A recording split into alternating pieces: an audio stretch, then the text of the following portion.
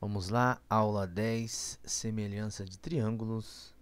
Na aula de hoje vamos discutir então a definição de semelhança de triângulos e os três casos principais padrão de semelhança de triângulo. Então, semelhança de triângulo: dois triângulos são semelhantes se for possível estabelecer uma correspondência biunívoca entre seus vértices, de modo que ângulos correspondentes sejam congruentes e lados correspondentes sejam proporcionais. A diferença de semelhança de triângulos e congruência de triângulos é que os lados correspondentes são proporcionais na semelhança e na congruência os lados correspondentes são congruentes. Então, semelhança de triângulo, os lados proporcionais, o que se mantém é uma congruência entre os ângulos, porém uma proporcionalidade entre os lados, como se nós pudéssemos diminuir e aumentar esse triângulo, preservando a medida dos lados, a medida dos ângulos, de forma que os lados mantenham uma proporcionalidade. Isso é a noção de semelhança de triângulos. Então, uma correspondência biunívoca entre os vértices, os ângulos correspondentes congruentes possuem a mesma medida e os lados correspondentes proporcionais significa que é através dessa igualdade. Então, por exemplo, eu sempre faço assim, ó, eu coloco em cima os lados de um triângulo e embaixo os lados de outros. Então aqui, ó, AB, BC, CA, eu coloco em cima no numerador das frações igual, e embaixo eu coloco os lados correspondentes. Correspondente ao lado AB é o lado EF, correspondente ao lado BC é o lado FG, correspondente ao lado CA é o lado GE. Então, se eles são proporcionais, essas igualdades são iguais a um número real K chamado constante de proporcionalidade. E a notação que a gente usa é que ABC é semelhante a EFG. Semelhante a esse tiozinho aqui, né? Tá? Anotação. Bom, observações. Se um triângulo é congruente, então ele é semelhante com razão de proporcionalidade 1. A semelhança de triângulo satisfaz três propriedades importantes. A primeira é que ABC é semelhante a EFG, então EFG é semelhante a ABC. Se ABC é semelhante a ABC, o triângulo é semelhante a ele mesmo. E a transitividade, que é importante: se ABC é semelhante a EFG e EFG é semelhante a um terceiro triângulo HIJ, então ABC é semelhante a HIJ, ela tem essa transitividade. Nós vamos usar bastante essa propriedade 3 e a propriedade 1. Observação. Segue imediato da definição essas propriedades. Estabelecendo a correspondência biunívoca entre os vértices, dá para perceber que essas três observações são consequências da definição. Bom, antes de começar os casos de congruência, de semelhança de triângulo, de fato, é importante observar que a demonstração dos três casos de semelhança está baseado, tem como suporte, tem como princípio esse teorema que eu vou falar agora. Uma reta paralela a um dos lados de um triângulo que corta os outros dois lados forma um triângulo semelhante ao triângulo dado. Então, por exemplo, dado um triângulo ABC, se você considerar uma reta paralela, por exemplo, ao lado BC, de forma que essa reta corte os outros dois lados do triângulo, por exemplo, em pontos D e E, forma-se um outro triângulo aqui, de maneira que esse triângulo é semelhante ao triângulo dado, ou seja, ABC é semelhante ao triângulo ADE. Esse teorema é fundamental para a nossa discussão. A demonstração desse teorema é um pouco técnica e um pouco longa. Para deixar a nossa aula mais dinâmica, o nosso curso mais dinâmico, nós vamos assumir, vou omitir a demonstração desse teorema. Você pode procurar no livro, o livro tem todos os detalhes dessa demonstração. Então eu vou usar esse teorema, omitir a demonstração para poder obter os casos de congruência, os casos de semelhança de triângulos. O primeiro caso de semelhança é que se dois triângulos possuem dois ângulos ordenadamente congruentes, então eles são congruentes. Então tem o triângulo ABC EFG. Se dois ângulos ordenados B congruente a F, C é congruente a G. Então, o triângulo ABC é semelhante ao triângulo EFG. Vamos à demonstração. Então, primeira parte da demonstração, precisamos mostrar, então, primeiro que os ângulos são congruentes, depois que os lados são proporcionais. Os ângulos congruentes, uma vez que temos que o ângulo A é congruente ao ângulo E, o ângulo B é congruente ao ângulo F por hipótese, obter que o ângulo C é congruente ao ângulo G, basta usar que a soma dos ângulos internos de um triângulo é 180 graus. Então, AB mais C é igual a 180 graus, e FG é igual a 180 graus, me refiro à medida dos ângulos. Subtrai uma equação da outra, obtemos que C menos G é igual a zero, então C é igual a G. Então, usando que a soma dos ângulos internos de um triângulo é 180 graus, obtemos que o ângulo C é igual a G. Então, nesse caso, temos que os três ângulos são congruentes. De fato, o 2 já era dado por hipótese, o terceiro foi obtido agora usando que a soma dos ângulos internos de um triângulo é 180 graus. Resta provar, então, que os lados são proporcionais.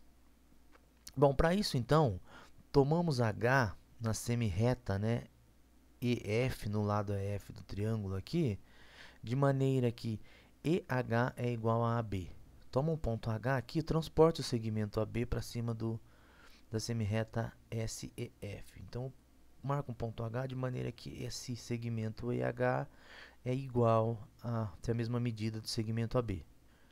Ok? Na semirreta EG, SEG, eu tomo um ponto J de maneira que o segmento HJ seja paralelo a FG. Ok? Bom, veja bem, então temos duas paralelas cortadas por uma transversal. Provamos em aulas anteriores que quando isso acontece, esses ângulos aqui, no caso o ângulo F, é congruente ao ângulo EHJ, porque são duas paralelas cortadas por uma transversal, então esse ângulo é congruente a esse ângulo, tá? Então, o que nós obtemos aqui é que temos, pelo caso, ângulo, lado, ângulo, ângulo, lado, ângulo, o triângulo ABC é congruente ao triângulo EHJ. Então, de fato, o que a gente, ao marcar o ponto H de maneira que esse segmento tem a mesma medida que a base aqui, AB, e traçar aqui um segmento paralelo à base, obtemos aqui um triângulo congruente ao ABC, uma cópia do ABC em cima aqui do triângulo EFG. Ok? Bom, uma vez que a reta que passa por H e por J é paralelo ao lado FG, obtemos do teorema anterior que o triângulo EHJ é semelhante ao triângulo EFG. Logo, existe a proporcionalidade EH dividido por EF é igual a EJ dividido por EG. Estou usando o teorema anterior, tá? Então, ó, essa paralela, essa reta que passa por HJ é paralela ao lado FG e que corta os outros dois lados do triângulo, forma aqui então um triângulo semelhante.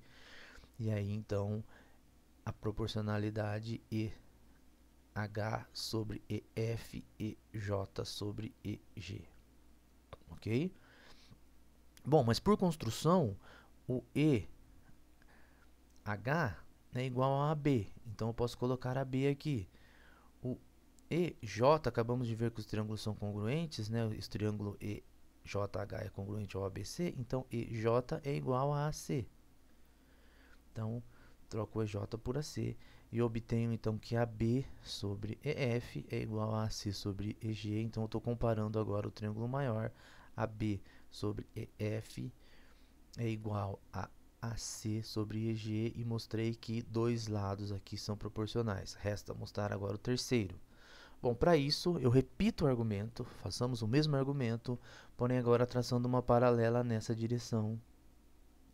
Repito a mesma construção, para obter então que AC sobre EG é igual a CB sobre GF. Eu vou deixar para você completar esses passos, é só repetir os mesmos passos analogamente, né, o argumento análogo, e obtemos então que AB sobre EF, AC sobre EG, CB sobre GF, ou seja, vamos lá, ó, AB sobre EF, tá? AC sobre EG é igual a BC sobre GF, ou seja, o triângulo ABC é semelhante ao triângulo EFG. Então, esse é o argumento que utilizamos. Então, utilizamos congruência de triângulos e utilizamos o teorema anterior para garantir, então, o primeiro caso de semelhança. Vamos para o segundo caso de semelhança. Se em dois triângulos ABC e EFG tem-se o ângulo A congruente ao ângulo E e dois lados proporcionais, né, um ângulo congruente, dois lados proporcionais, aqui, por exemplo, o AB sobre o EF é igual a AC sobre EG, então os triângulos são semelhantes. ABC é semelhante a EFG. Vamos ver a demonstração então. Então aqui está o triângulo ABC, aqui está o triângulo EFG. A nossa hipótese é que o ângulo A tem a mesma medida do ângulo E. O lado AB sobre EF é igual a AC sobre EG. Então essa é a hipótese. Vamos então provar a semelhança. Começamos então construindo um novo triângulo H e J aqui embaixo, H e J, com a seguinte característica: o lado HI tem a mesma medida do EF, então aqui eu fiz um tiquezinho aqui para mostrar que o lado HI é F. Eu construo o triângulo HIJ dessa forma, posso construir pelo axioma de transporte de ângulo e segmento, tá?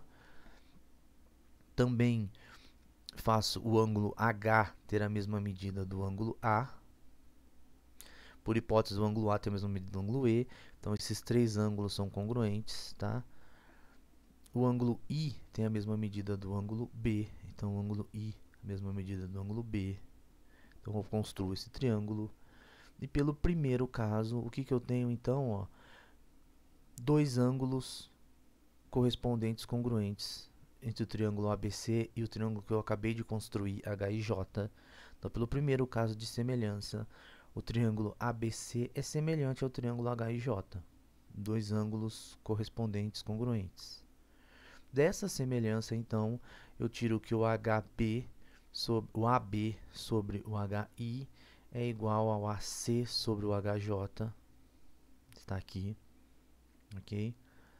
Mas o HI é igual ao EF por construção, então eu troco isso para obter HB sobre EF, troco aqui, né? Igual a AC sobre HJ. Mas a minha hipótese diz que o AB sobre EF é igual ao AC sobre EG, então eu troco aqui essa informação, obtenho AC sobre EG igual a AC sobre HJ. Aqui os numeradores são iguais, então eu obtenho que EG é igual a HJ, fazendo essas contas. Então EG igual a HJ, aqui está o lado EG igual ao lado HJ. Agora eu tenho então no triângulo HIJ EFG, lado, ângulo, lado, lado, ângulo, lado. Então eu concluo que esses dois triângulos são congruentes,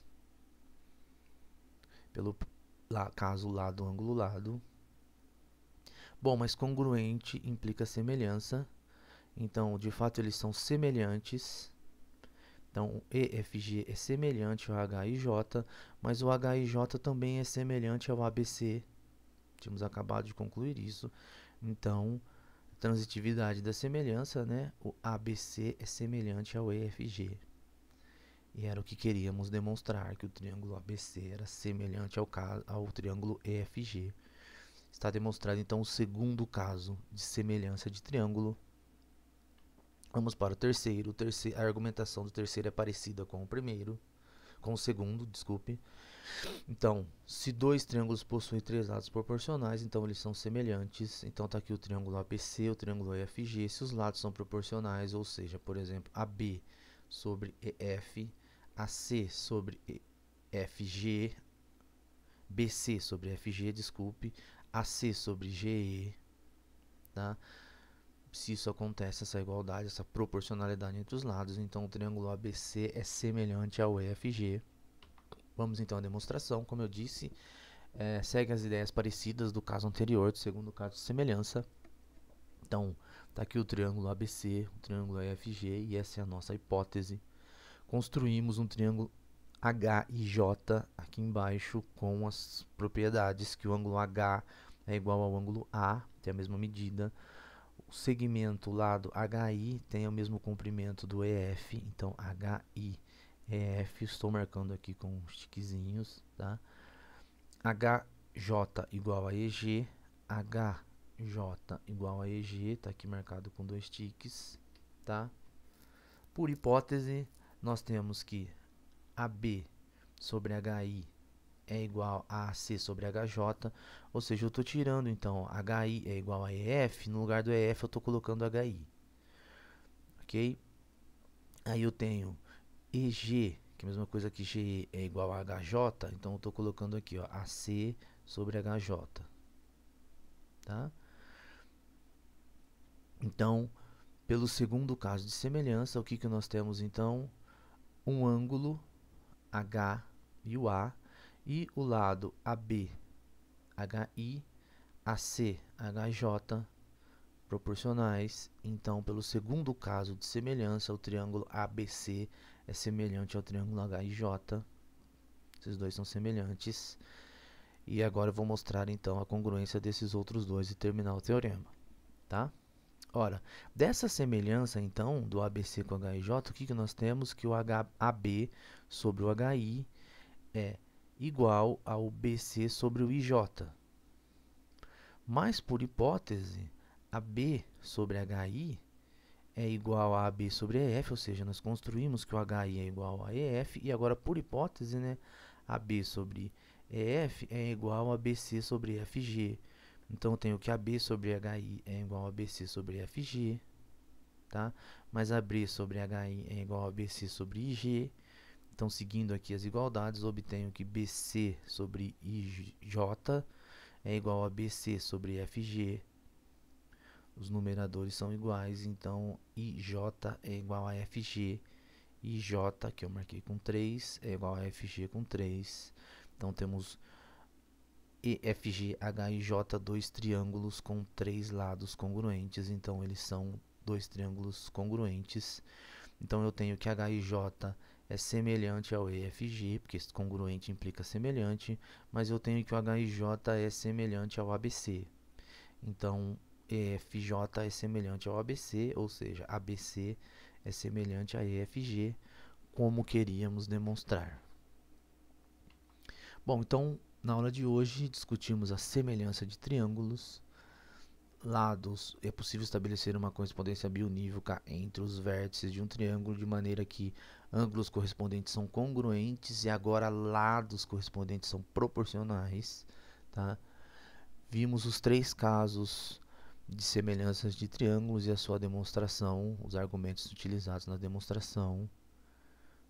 Obrigado, até a próxima aula.